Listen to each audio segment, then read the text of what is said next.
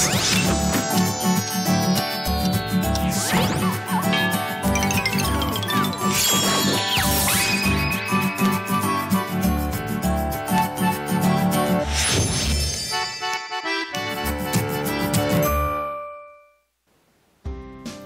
everyone! 매일 10분 영어, 그웬의 10minute 영어회화의 그웬입니다.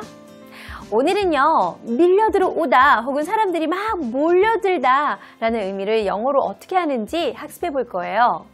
한두 사람이 들어오는 게 아니라 엄청 많은 사람들이 막 몰려드는 그런 느낌 기억하시면서 오늘의 표현이 무엇인지 대화문에서 먼저 들어보도록 하세요. Let's go!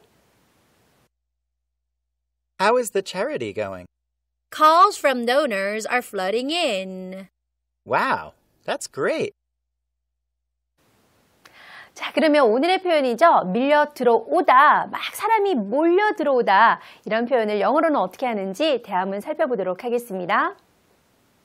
자, 먼저 탐의 부분이었는데요.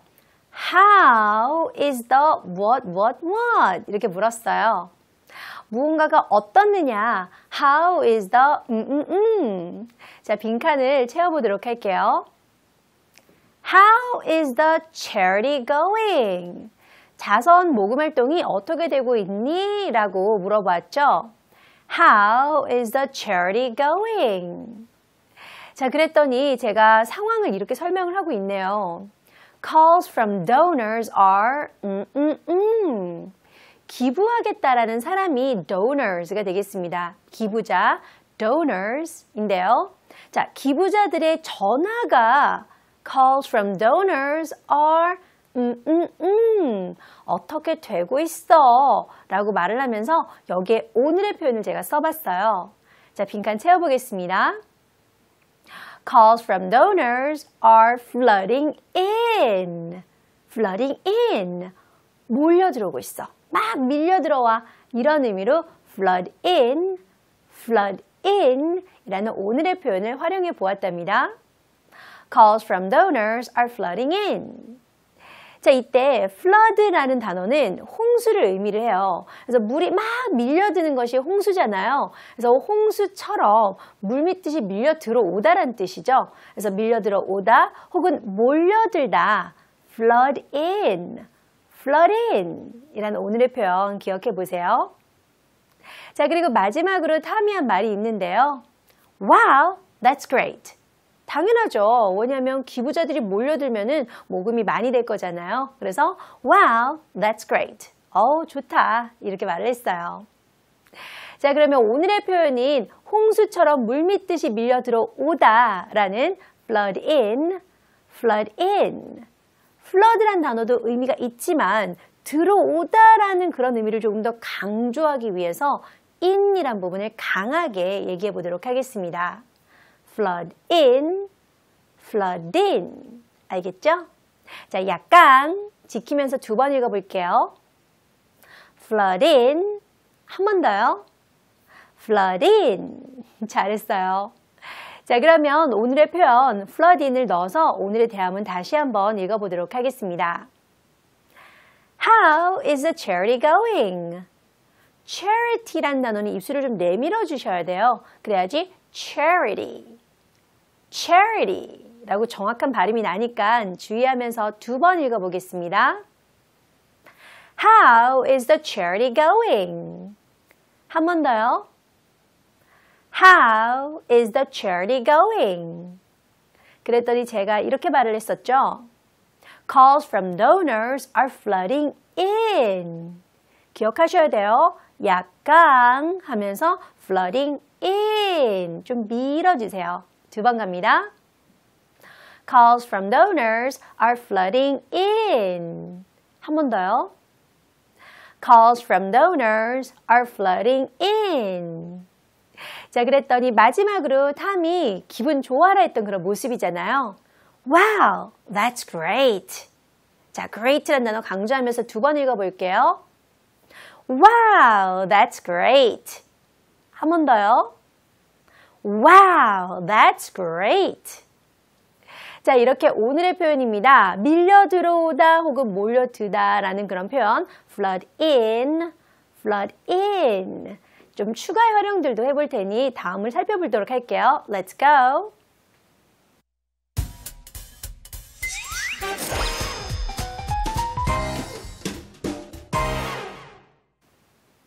오늘의 표현은 특히나 사람들이 밀려 들어오다 혹은 몰려들다 라는 의미인 flood in 되겠습니다. 자, 세 문장을 통해서 추가적인 활용도 해보도록 할게요. 자, 먼저 첫 번째 문장은요. 모기들은 창문으로 몰려 들어왔어. 물론 모기들도 막 몰려 들어올 수 있죠. 영화나 만화 영화에서 많이 이런 모습 보는 것 같은데요. 자, 모기들이 몰려 들어와요. 오늘의 표현 써볼게요. Mosquitoes flooded in through the window. 모기란 단어 좀 어려워 보이죠? mosquitoes 이런 표현이에요. 모기들, mosquitoes. Okay? 그래서 문장은 Mosquitoes flooded in through the window. 막 창문 사이로 들어왔어요. 자, 그리고 두 번째 문장은 이런 문장입니다. 그는 손님들이 몰려드는 것을 보고 기뻐했어. 당연히 기뻐하죠. 장사가 잘 되는 거니까 몰려 들어온 거예요. 자, 영어로는 이렇게 표현한답니다. He was thrilled to see customers flood in. 그쵸? He was thrilled. 아주 막 흥분했어요. To see customers flood in. 막 몰려드는 사람들을 보고 너무 좋아했어요. 자, 그리고 마지막 문장입니다. 그녀는 밀려드는 모든 질문에 답할 수 없었어. 질문도 막 던진다 생각해 보세요. 밀려드는 질문이잖아요. 그래서 그녀는 밀려드는 모든 질문에 답할 수 없었어. 오늘의 표현 활용해 볼까요? 바로 She couldn't answer all the questions flooding in. 막 몰려드는 거예요. 이 사람도 막 질문을 해요. She couldn't answer all the questions flooding in. 자, 이렇게 flood in 이라는 오늘의 표현은 사람뿐 아니라 어떤 상황적인 면에서 무언가가 계속해서 들어올 때, 몰려들 때, 밀려 들어올 때 flood in 이라고 표현한답니다. 다시 한번 대화문에서 들어보도록 할게요. Let's go! How is the charity going? Calls from donors are flooding in. Wow, that's great. 오늘의 표현은 어떤 대상이 막 들어오는 느낌이에요. 그래서 밀려 들어오다 혹은 몰려들다라는 flood in 이라는 표현인데요. 자, 살아서 움직이는 대상이 될 수도 있고요. 예를 들어 사람들이 들어오다 혹은 동물이 들어오다 라고 해서 people are flooding in or some dogs are flooding in. 하지만 살아있지 않은 사물이 될 수도 있어요. 예를 들어서 주문이 막 폭주한 거예요. 혹은 전화가 폭주한 거예요. 그럴 때도 calls are flooding in 혹은 orders are flooding in 이렇게 활용할 수 있답니다. 그래서 오늘의 표현 밀려 들어오다 혹은 몰려들다 flood in 잘 활용해 보도록 하시고요. 또 영어회화를 공부하시면서 언제든지 궁금한 사항이 있으시면 저희 EBS 홈페이지에 질문 올리도록 하세요. 저는 다음 시간에 뵙겠습니다. 바이바이.